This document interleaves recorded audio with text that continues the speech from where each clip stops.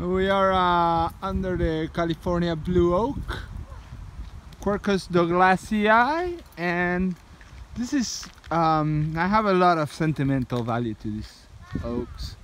Just the fact that they live under such harsh conditions. There's some little gulls. Anyway, there's not a lot of competition for their land because they get low amounts of rainfall.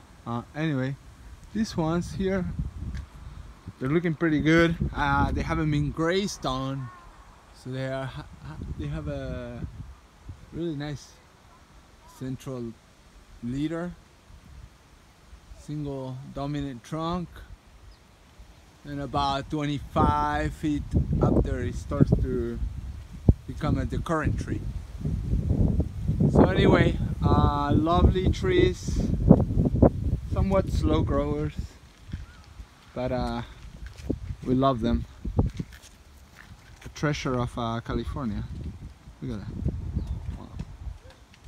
Anyway, just remember to plant more trees.